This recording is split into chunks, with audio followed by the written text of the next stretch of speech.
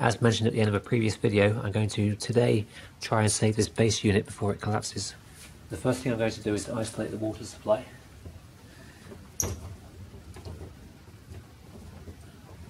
I'm also going to drain the water stored in the storage tank to reduce the weight load on the bottom shelf. This will not be wasted because, as you can see to my left, there's a lot of washing up still to do.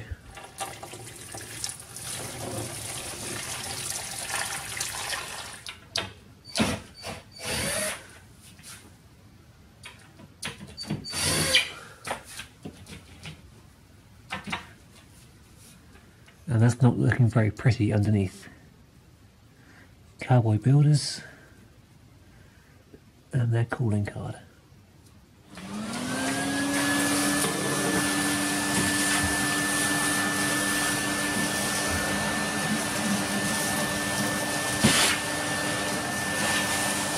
So my big idea is to take some blocks of wood like this with a coach bolt fixed through, and then by loosening this nut here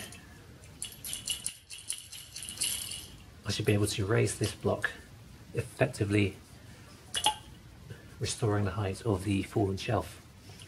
To make these blocks then, starting off with a counterbore hole, I'll accept this coach bolt head.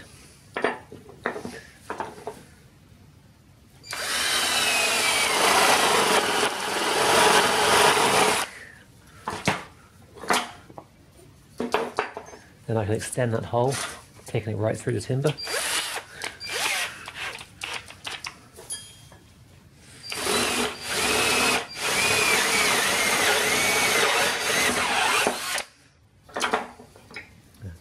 That's not quite how it works.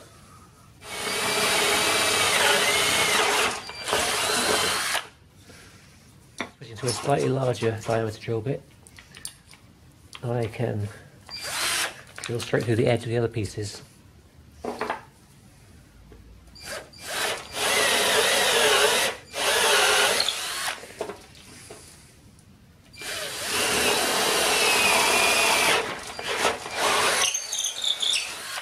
And to secure that bolt I have a flat washer, a spring washer, and then this nut will bite down on top of that. Then in reverse order we have the nut, followed by a spring washer,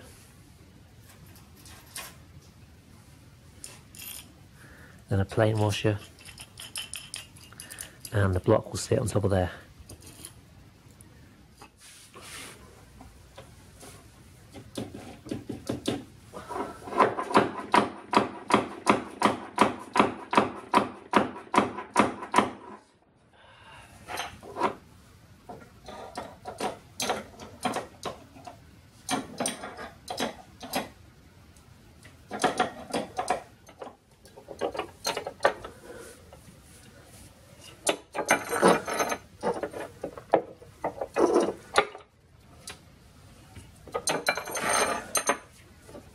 So every so often I'll raise the centre one to take the bulk of the weight. As I do is I'll gradually switch over and raise this one, which is directly below the water heater, and that just helps to give me sort of reassurance and extra support so that nothing will give way under stress. But it seems to me like these two supports alone might be enough to do this. I may not need one here or one at the front either.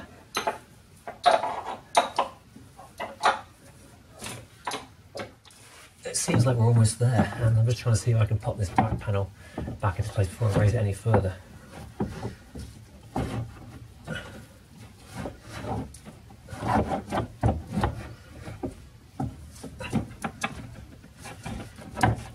Well, that looks pretty good to me. It's a certain improvement anyway. It's never going to look brand new with those holes in the back. There's still the issue of getting this panel in on this side, but it's not a major issue really. If I put one more block on here, maybe that would help it. But I think that's pretty flat. It's hard to tell using an elbow with these pipes in the way, but it's a definite improvement, that's for sure. While straighting, I found someone put some sandpaper down the back here. For what reason, I'm not quite sure, but it definitely wasn't me. I think I'll call it there and say that's about as good as we're going to get. It's very, very slightly convex now in the centre, but that's better than being, it's better than having everything slide towards the back of the unit. And underneath, you can see I've gone for one on each side. with 2 down the centre for extra support. I hope you found this video useful, and if you have, then please give me a thumbs up and click the like button.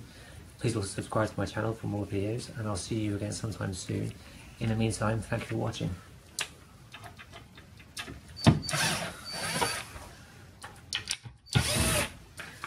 I thought it might be interesting to see what's hidden elsewhere in this kitchen. What we have here is a live wire. It's kind of concerning.